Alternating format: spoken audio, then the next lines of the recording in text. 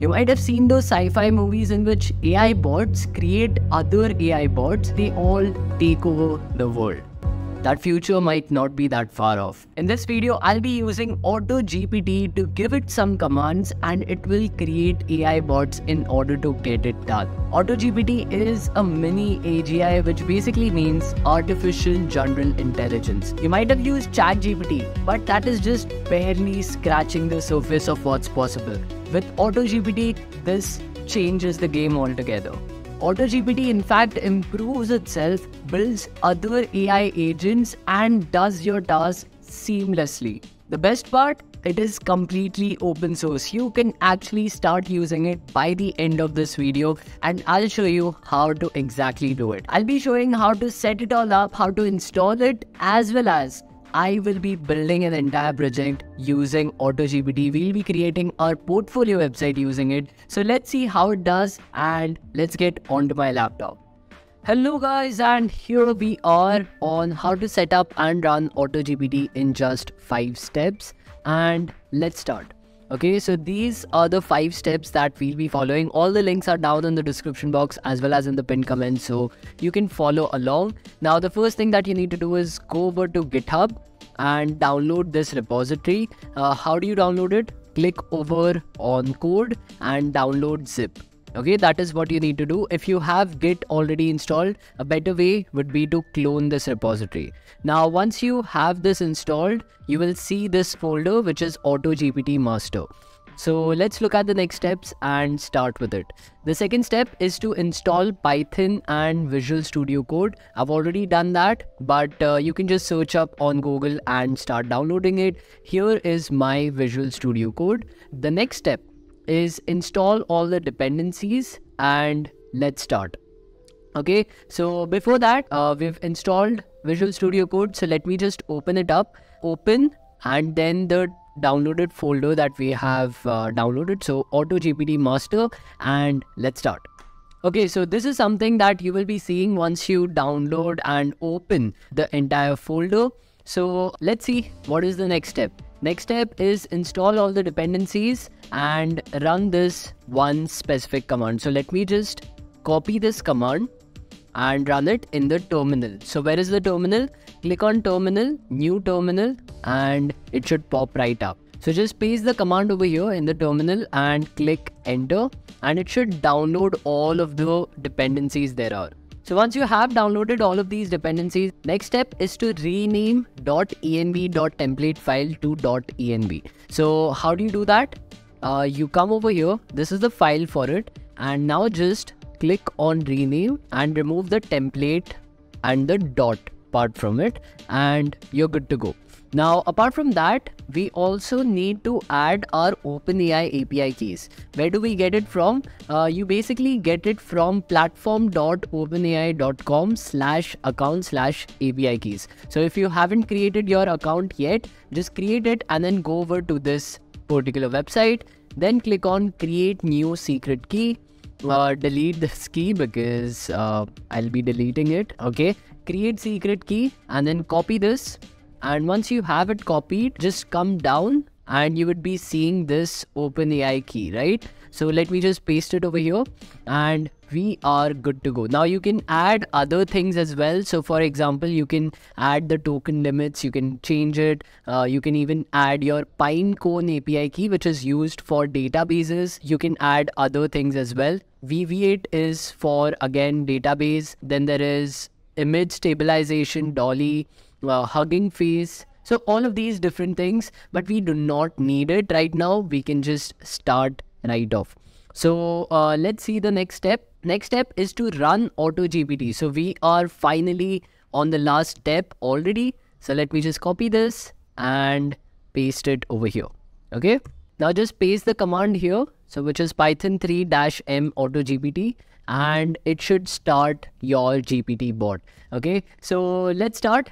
What will we name the AI bot? So basically what we need to do is go over to the internet and search for the best headphones out there and then give me its price. So a list of all the headphones and then give me its price. Will the AI be able to do it? Let's see. So AI's name would be headphone AI, And let's see, headphone AI, what is it exactly? So this will be an AI which finds the best pair of headphones out there and give its price from Amazon. Okay, so it should basically find the best pairs of headphones. It should give its price from Amazon. And there are 5 goals. So what are the steps it needs to take? The first step would be to find and research the best pair of headphones which are budget friendly. Okay, so it will basically go over Google and search for budget friendly headphones. Let me just remove this. Yeah. The second goal would be to make a .txt file. So basically a text file, and list all the top headphones. Okay. Then the third goal would be to find the price of each of these headphones on Amazon. Okay. And the fourth and the final one would be to find the best one from the list. And then the last one would be to stop executing. And let's start. So it is now thinking and doing all of these things for us. The next project that we'll be doing with this AI is to make our own portfolio website also. So just stick around till the end because we'll be doing that as well. So over here, what it's doing is I need to find the best pair of headphones, blah, blah, blah. It's using the Google command.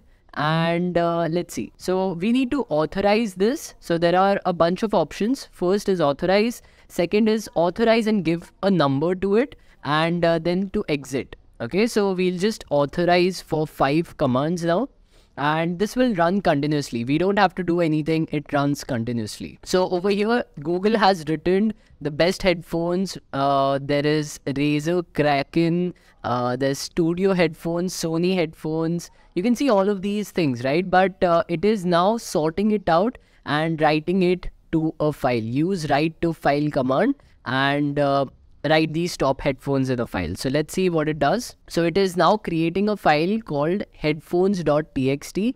And if you want to see all of these files that it's creating, you can just go over to AutoGPT workspace and you would be able to see all the things listed over there. So now it's opening Amazon right now. It's analyzing the page and it's doing all of these things by itself. I'm not doing anything. Let's see what's the next thing.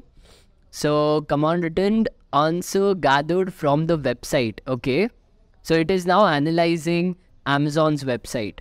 Until then, let's just see what it has written in headphones.txt. It has given us 6 of the top headphones and it is doing it all by itself. So now as you can see, you can probably see all the Philips over the ear headphones and all these other Philips headphones, and it's finding the price for all of them. Next, it is writing the top headphones.txt.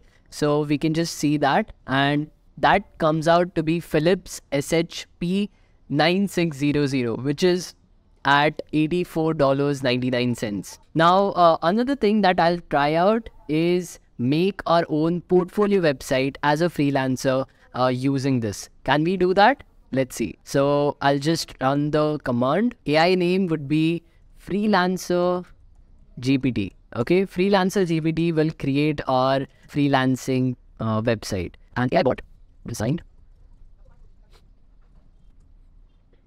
So what are the different goals? The first goal is to find good freelancer portfolio websites and find its code, right? Through GitHub maybe. The second goal would be to clone and get the code for the portfolio websites. The third would be to stop the execution. Okay, so that is what it needs to do. First, it needs to find good freelancer portfolio websites. Second, clone and get the code of these websites. And third is to stop the execution. Or maybe actually we can add some customizations and then stop the execution. Let's see. So let me just close the headphones file because these are not needed anymore. So now what it's doing, it's creating the HTML file. It went through Google and now it's writing some files. So index.html file, it's already creating about, services, portfolio, contact. It's analyzing index.html and then adding this style.css in index.html. Let's see. So here you can see style.css is added and now it will design the entire site. Okay, now it's going over to different sites, taking inspiration from them. So over here, it has added some styles to the style.css file. And now it is reloading the HTML file in the browser to see the changes. So let's just ask it to do it. Go ahead and see. So now it's analyzing the website by itself, the website that it has made, and seeing what can be improved. Okay, so here is the website that it has created and this is the workspace for it. I've just added the port and over here you can see the entire website. It has created about, services, portfolio and contact sections. I think it is responsive. Let me just see. Yes, it is even responsive. And there's all the portfolio, contact me details, input boxes and everything, and submit button.